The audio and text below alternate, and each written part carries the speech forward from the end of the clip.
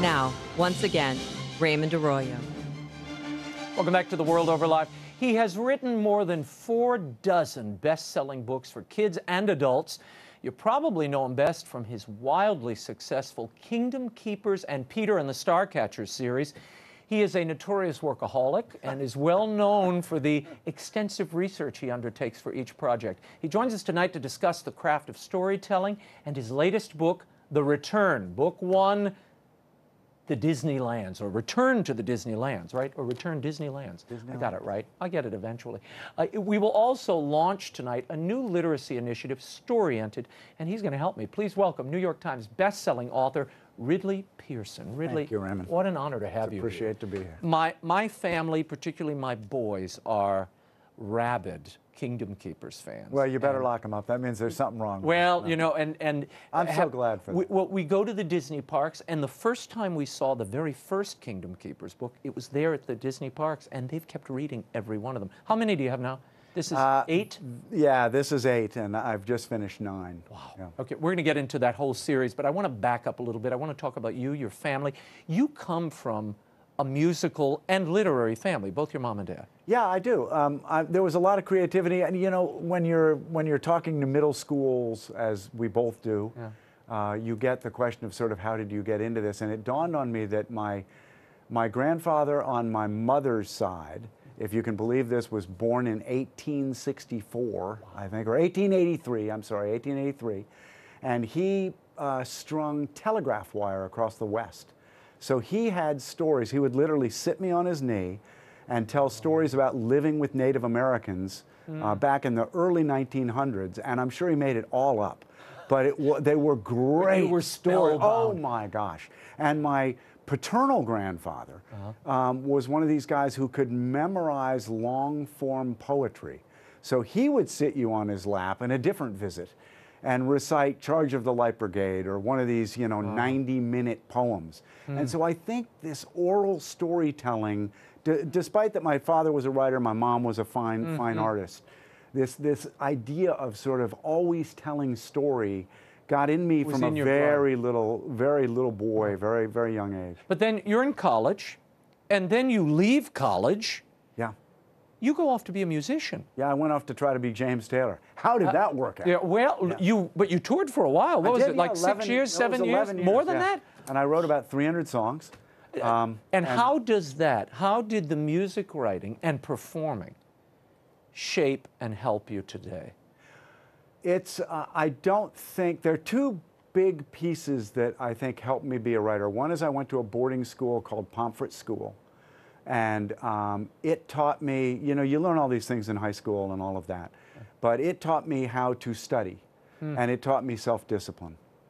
So that was just gigantic. And you, in a band, you learn that when you turn your song over to these 4 or 5 other guys, and I would write, I score, so we had a flute and cellos and all these things. Boy. And I would put all that in front of everybody, and it would sound just great. And then about 3 months into touring it, I would go, well, that's not the stuff I wrote, and it sounded really good. And I realized that role of collaborative effort, which is what the Kingdom Keepers is about. It's 5 kids collaboratively trying to solve puzzles and defeat these people who want to take over the Disney kingdom. The overtakers, and we'll get into those momentarily.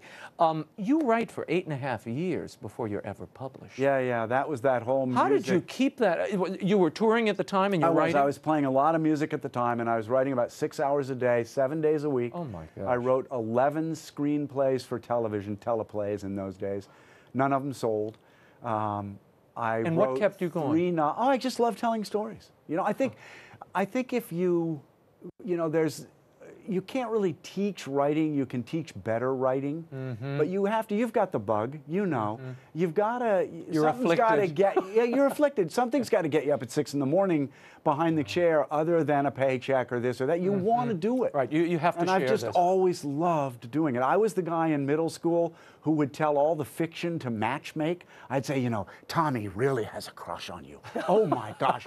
And the girl would go, really? Really? And you know, Tommy had no idea who this person was. You just wanted to see the clash. I just wanted to make it happen. Watch the drama. I love it. Tell me about Lou Bolt, who is your protagonist He in is. a number of thrillers. He is You wrote thrillers initially. Yeah, and still do. Yep. I wrote police procedurals with Lou Bolt and a character named Daphne Matthews. Yeah. And you know, they early on when you're writing, as you know, they say write what you know or what you love. But you didn't know policing, No, did you? I didn't, but I loved reading those kinds of books. And so I devoted myself to really study. And I do a ton of research still for all these books, and because it's the really fun part. You said and at you one put point, fact into fiction. And Lou Bolt came out of my imagination, and then 3.5 years, 4 years into writing him, I met him. a cop walks in and you went, I had heard about this guy, Don Cameron, on the Seattle police force, and this prosecuting attorney had used one of my books to help solve a crime. a murder. And he said, if there's ever anything I can do for, and I said, stop, can you get me a sit down with Don Cameron? I'd tried to get this probably 6 times. And he said, I bet I can. And so Don Cameron saw me. He interviewed me in the interrogation room instead of his office. And so I swing this door open, and it was Lou Bolt. It was the very character. It looks like the character and come I to life. talked to him for like 90 minutes, and I said, I'm sorry if I'm tripping all over myself, but you are Lou Bolt. And he's a very slash-mouth guy, you know. And this little grin comes on. He goes, Ridley, I know I'm Lou Bolt. I've read all the books.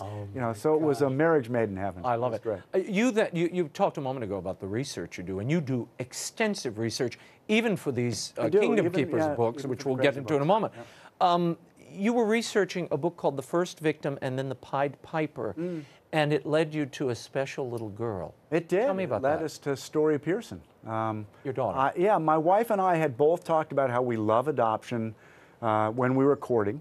And then I wrote those 2 books, and it was during Pied Piper, which is about some people sneaking into the country in a container ship, which doesn't seem novel anymore, but back then it had only happened once that anybody knew of.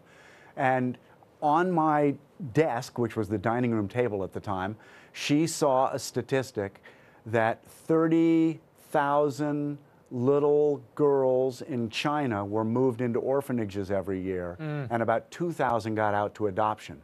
And she said, remember when we talked about adoption? This is where our next child comes from.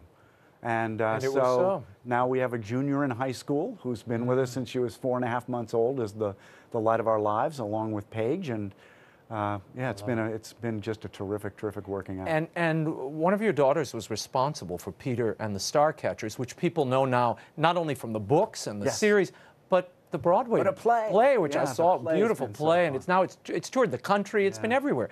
What was the germ of this? Well, you know idea? how as writers we're always looking for ideas, and like you, I'm sure I have an abundance of ideas, but I'm always observant. I always try to keep my ears and eyes open.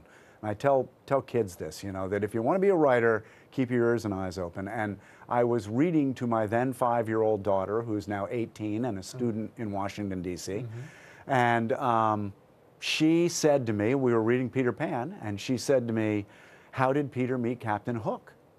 And I said, well, I'll be darned. How come Peter can fly? Why did he never grow old?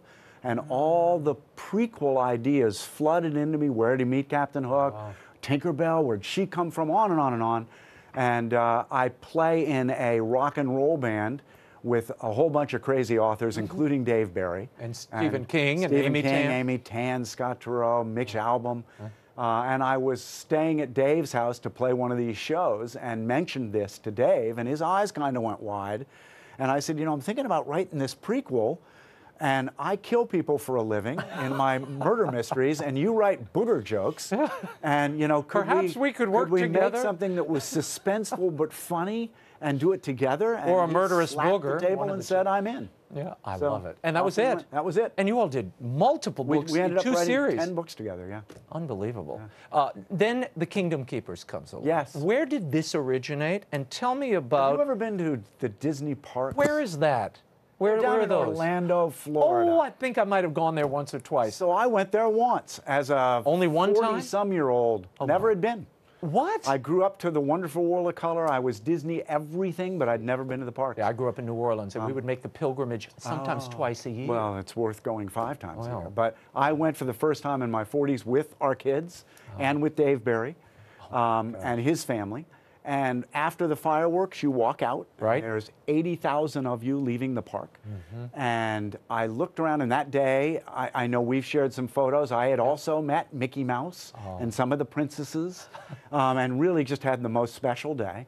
And none of the characters were leaving the park. And I had what I call my Toy Story moment. You know, when Andy's door shuts and the toys come alive. I thought, so what does happen for these next 9 hours when no one's here?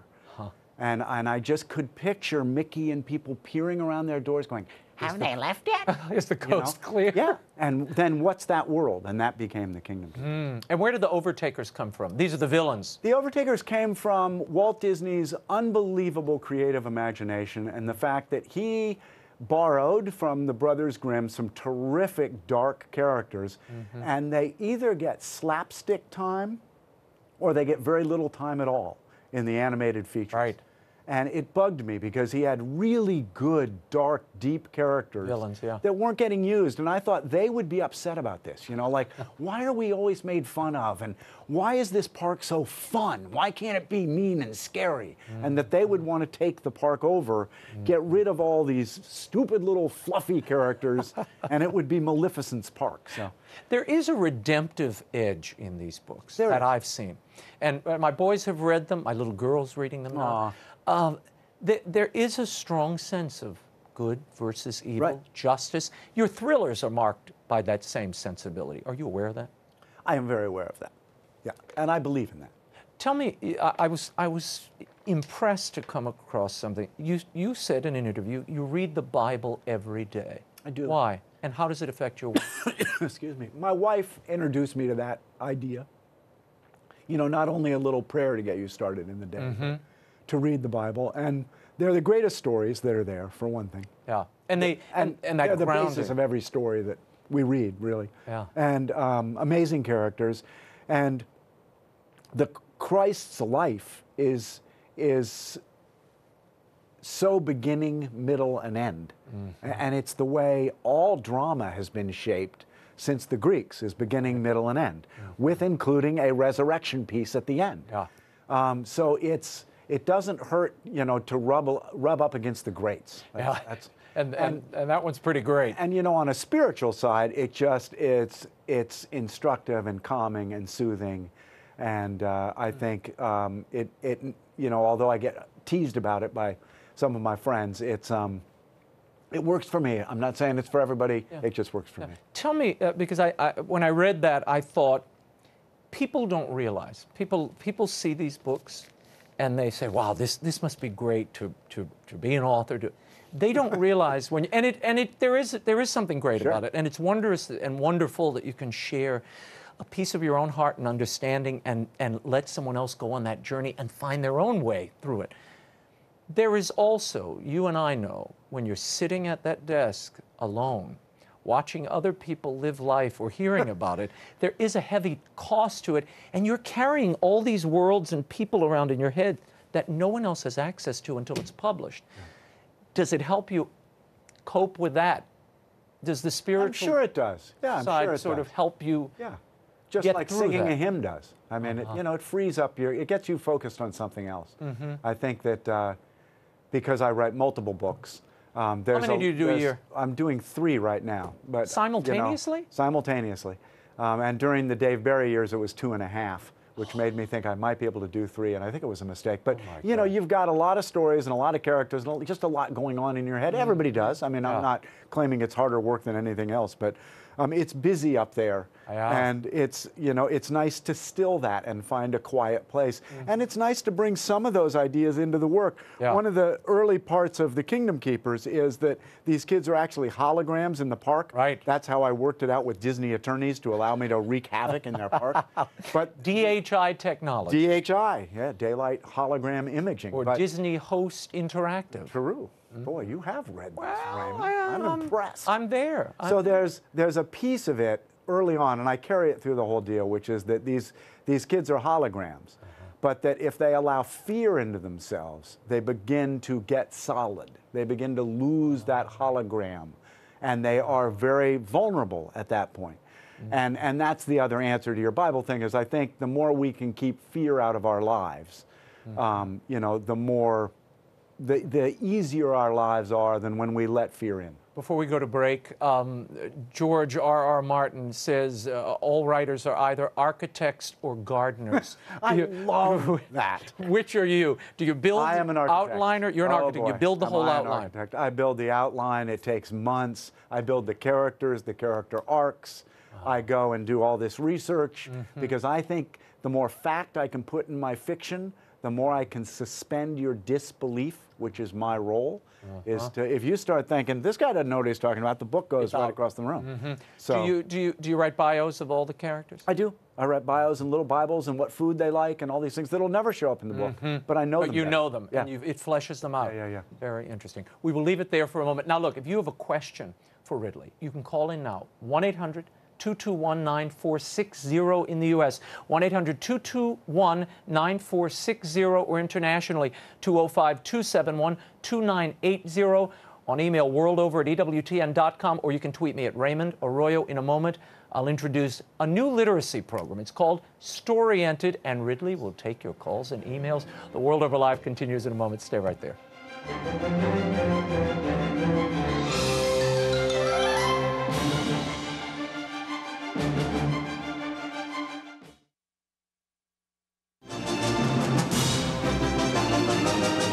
Now, once again, Raymond Arroyo.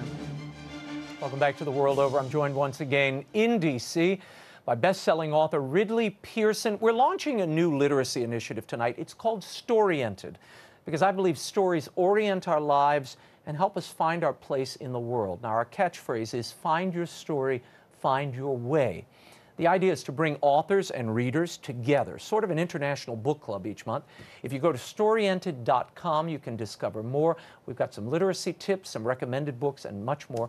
I have some questions for you, Ridley. They're already coming in. We all have great stories, don't we? Well, and that's what, and it's not only those Isn't of us it who incredible? write them. Oh, no. As you talked about your grandfather. It's everybody. We all have stories, and we have to share. It's so important that you share them with kids. I mean, I can think of, one afternoon when I was 12 years old, it's its own book, I mean, we all have those stories. We have a phone Fabulous. call. You want to go to a phone call? Are you there? Go ahead. Who's calling? George from D.C. You're on The World Over. What's your question? Hello. So what was ahead, it George. like? What was it like to spend the night in Disneyland and doing research on your book? Good So question, George. George knows something about this. You have a reader. Yes, so my one requirement when Disney and I discussed doing these books was that I would need full access to their theme parks. And they said, we don't give that. And I said, okay, but that's, from my crime writing, that's how I do things. And they called me back about a month later and said, we've got a VIP pass for you. You can go into any park around the world for free. And if you call ahead, we will assign a Disney Imagineer, the people who design the parks, to be your guide, and you can go in any hour you want. To any attraction you want. Anything I wanted to do, basically in the dark, as George said, in Disneyland, or Disney World in this case. For the first several years, it was Disney World. So one of the first places I went to was It's a Small World. But it was a very different It's a Small World. It was 4:30 or 5 o'clock in the morning. The park is creepy, the most magical place on earth. It's so perfect that when no one's in it, it is a scary ghost town. Wow. And we walked over and we got to Small World and went in. It was dark in there, only emergency lighting, no music. All the dolls are, stuck in their little place. And two of the dolls moved. And I just jumped out of the boat I was in. You took the ride. You're in the ride. I mean, it's dead quiet. We're sloshing around because I wanted to see what it's like when it's creepy. But two of the dolls moved, and I and the guy next to me said, "What's wrong with you?" I said, "Two of the dolls just moved." And I ended up putting that into the book because that's the stuff you can't make up. And Raymond, two of the dolls moved. I'm not being facetious here. Two of the dolls moved. And that's one of the creepier scenes in the Yeah, book. well, I still can't go in there. Richard from Los Angeles. You're on The World Over. What's your question for Ridley? Hi, Ridley. Raymond. I'm having trouble getting my son to read. He loves nonfiction, but I can't get him to grab onto fictional stories. Do you have any suggestions?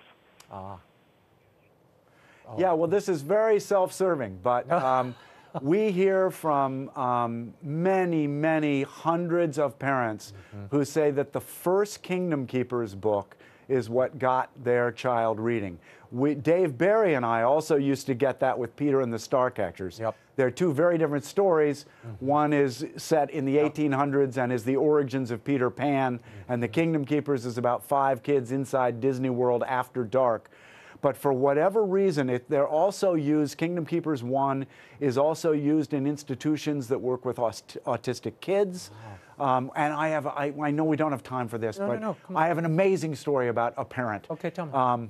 And that is, I got a call one time, or I got an email one time from a woman who was going on a trip and wanted Dave's and my permission to take our book, Peter and the Starcatchers, with her because her son had gotten into reading just a few weeks earlier, and she had to leave on this long trip. Her name was Katie Coleman, and she was going to the International Space Station. Oh, my God. And she ended up taking the series there and reading the book from outer space to her son in Austin, Texas. Oh, the biggest compliment you could ever get in your life. Talk about and they the read all 4 Starcatchers. books. So that was another case of a mother saying, my son's really into this book, and it's the only book I can get him to read. So you've got to find the right book. Yeah. Our daughter, Paige, was being handed all these princess books. She just wasn't a reader. She went with me to a bookstore one day. She found an action book, and that started her. Pretty soon she was reading Lee Child when she was like 9 years old. You know? No, it's I mean, just let them do what they want to do. Yeah, we have some tips on STORYENTED about getting kids hooked on reading, and it's an important adventure. And one of the things you do, let them choose what they want to read, even if it's a graphic novel at first, or it's something that might not be Mark Twain. Oh, it can be a they'll find their cereal way. box. Right? Yeah. They'll find their way. And you have to give them. I always give kids the absolute right to abandon my book. You know, if you give me 50 pages and you don't like it, you shouldn't learn to dislike reading because you're stuck in a book. Yeah. Put that book aside and find the one you do that'll get you more than 50 pages into it. Okay, Mary Lou, I think, is calling from Georgia. Yes. Mary Lou, you're on the World Over. We with could sing a Ridley song for Pearson. that. Mary Lou I'm from sorry, Pennsylvania. Go ahead, Mary Lou. Hi. Am I speaking with Oh, yes, Ridley darling. Pearson? Turn your volume down and talk to us. Yes, you are. Oh, all right. I'm turning volume down, yes. Oh, Thank you. We're on delay. This is what happens yeah. when you don't listen to me the first time, Mary Lou. Just listen to us on the phone, not on TV. It's always delayed. I live with this, like the people on the space station. You know? Yes. Okay. Talk. Just the Talk phone, now. Tell us your correct? question quickly. Yes. I'm with the phone. Okay, Mary Lou, I'm going to have to let you go. I love you, but this is taking too much time.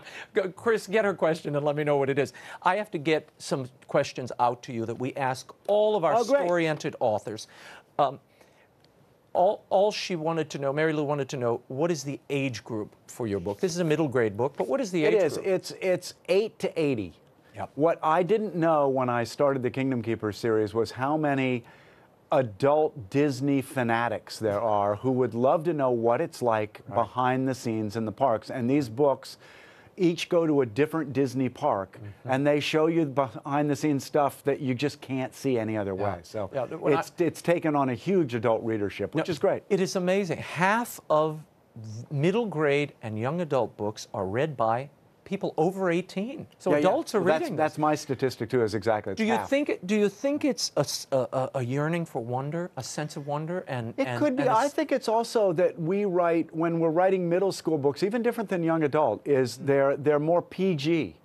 They aren't R-rated books, right? And a lot of us get tired of. You know, I write R-rated books for adults in that they're violent and crazy, intense. But we also like to just have great story. J.K. Rowling's who gave this all to us, you know, just wonderful storytelling. Rita, you have a question for Ridley, and then I have a few. We've got songs with all these Go ahead, people's Rita. names. What's your question? Ridley, my name is Rita Silvestri. I'm an 81-year-old grandmother, and I started writing when I was 4 or 5 years old, and I never did anything all my life. And finally, 2 or 3 years ago, I started to write. And I'm getting all kinds of good praises from the books that I'm putting out there. But now I've gotten this thing in my head where I would like to go from memoirs to maybe a novel of some sort. And I have it in my mind to write about my family and turn that into a novel. What do you suggest? Is it a good idea, or should I stick with what I know? Well, I think you're on the right track in that when I volunteer teach occasionally, and the thing I start them with is memoir. And because we can all write comfortably about memoir. It's about us. I don't think you're going to want to go to a novel from that because you're likely to make it too factual and be too held in the real story of your family. But you might have a wonderful character in your family or a story you've heard about one of your family members, and I'd go more that direction. I want to ask you a few questions before we run out of time, and then I'm going to do an after show with you for a few minutes if you'll stay around. Sure. Your favorite children's book?